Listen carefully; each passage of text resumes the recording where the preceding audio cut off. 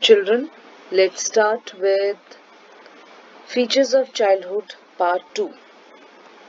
We will be talking about the social development. This means acquiring the skills which allows a child to develop and maintain the positive relations with others in the society. We are talking about the characteristics of social development in early childhood. Child prefers to play with others at this stage. He starts sharing and cooperating while playing. He develops a close relation with the friends, and there is a feeling of best friend relationship. But on the same time, this relation breaks on very small issues. In the middle childhood, child prefers to have a homosexual friend. Sympathy, a feeling of sympathy is developed in them. They try to help each other while playing, but there is no deep friendship.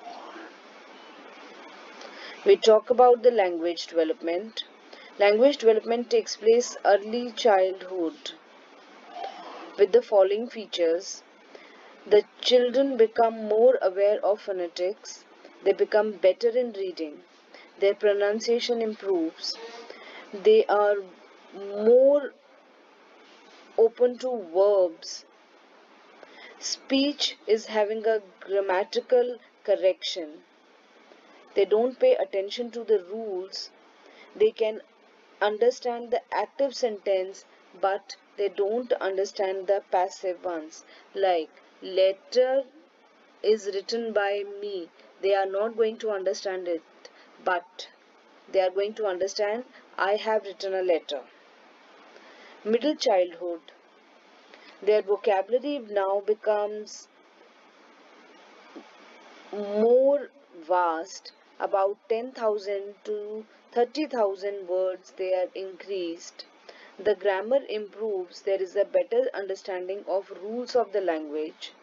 They enjoy tongue twisters. They use all parts of speech and start using the complex sentences.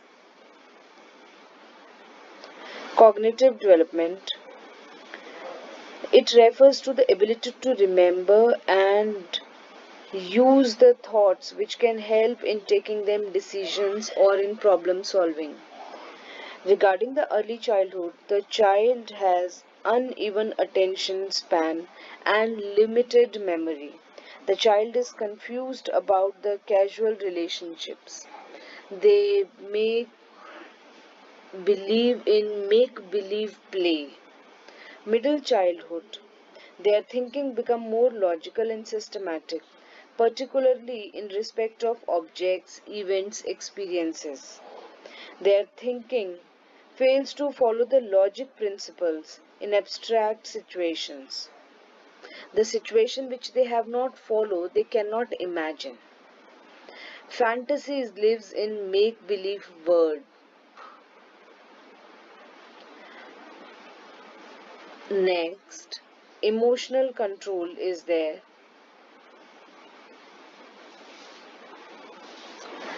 They make imaginary friends in early childhood. They are empathetic towards the environment, but they cannot control their emotions. While in the middle childhood, they become more stubborn, they are more egocentric, they become more impatient, they cannot wait for their turn. There are few fear factors which emerges. These people are fun loving. With this, we have finished our second part. Take good care of yourself.